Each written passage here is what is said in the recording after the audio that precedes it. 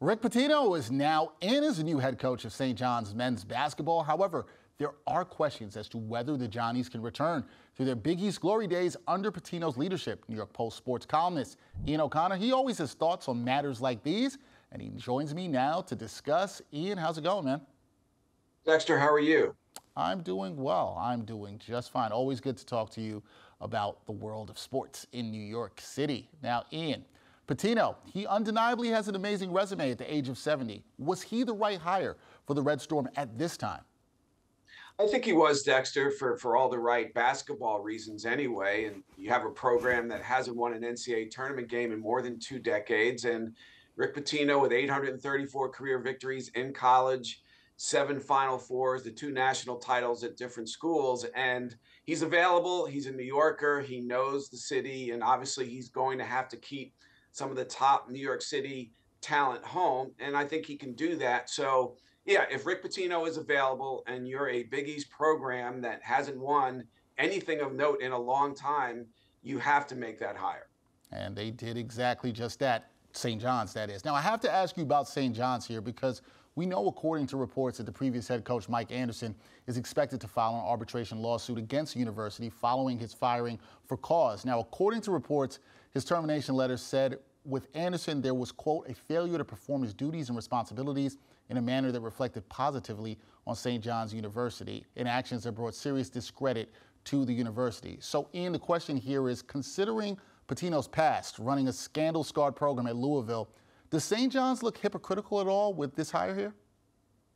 I think so. And Mike Anderson's attorneys, I believe, are going to have a field day with the fact that here you have a being fired for cause, and you're hiring a coach who's had major issues back at Louisville. And yeah, the NCAA did effectively decide that Rick Pitino was not to blame for a lot of those major violations, but still, that program on his watch, it was scandal scarred, and he has to answer for that. And so one thing I don't understand is, you can look at that press conference to introduce Pitino at the Garden, and the St. John's president, Father Shanley, saying that he hired Rick Pitino. Yeah, I want to win, but we really hired him first and foremost to make better human beings out of our student athletes.